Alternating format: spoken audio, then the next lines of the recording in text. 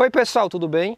Esse aqui é o meu filhote de um índio gigante, uma raça que tem se tornado bastante popular, principalmente pelo seu alto valor comercial. Esse aqui ele não é filhote de nenhum reprodutor especial, mas vocês acreditam que tem galo dessa raça aqui que pode chegar a valer mais de 200 mil reais?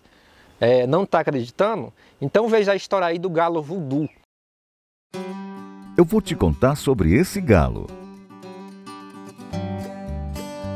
Um galo gigante e único. Ele ficou famoso ao se tornar não apenas o maior galo do Brasil, mas o do mundo, o galo voodoo. Ele é um galo da raça Índio Gigante, uma raça de galo brasileira. Esse não é só um galo índio qualquer. Ele tornou-se o maior de todos eles. Esse galo ficou bastante famoso em 2017, ao aparecer em diversas reportagens, onde seu dono chegou a dizer que rejeitou uma oferta de 200 mil. Mas por que ele fez isso? Bem, primeiro precisamos entender mais sobre esse galo. O voodoo chegou a 1,26 m de comprimento. Tornou-se o maior galo do mundo na época. Além do seu tamanho, suas características são perfeitas para a raça. Com barbela gigante e única, uma crista ervilha baixa, um bico pequeno, canelas grossas, rabo voltado para baixo, asas e penas encaixadas.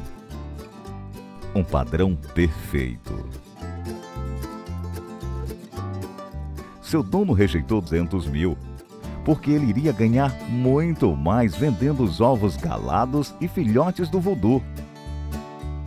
Em uma reportagem, ele chegou a afirmar que somente no ano seguinte conseguiria ganhar mais do que os 200 mil vendendo seus filhotes.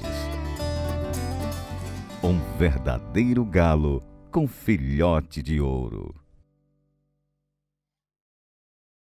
Bem pessoal, conforme vocês puderam ver aí, o galo voodoo gerou bastante dinheiro para o seu dono.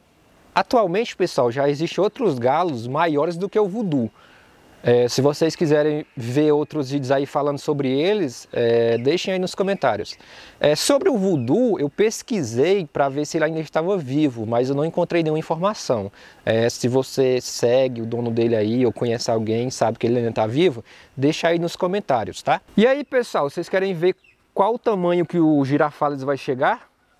Continua acompanhando aí no canal, que a partir de agora eu vou começar a fazer uns vídeos diários com ele.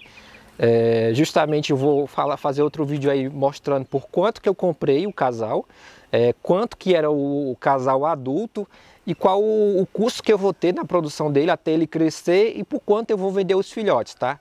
Vou fazer outro vídeo aí bem específico falando para vocês.